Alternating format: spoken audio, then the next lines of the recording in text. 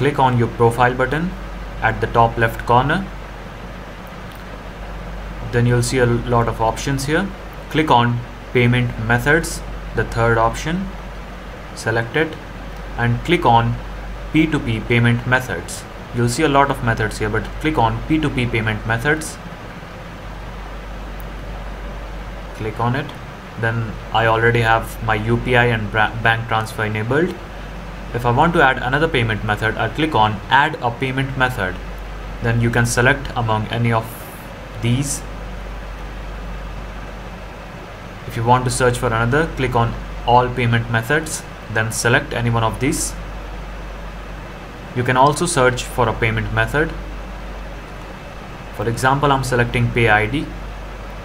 Then you'll have to fill out all the forms and then click on add payment method. So that's how you can add a payment method in Binance. Like and subscribe if you found this video helpful.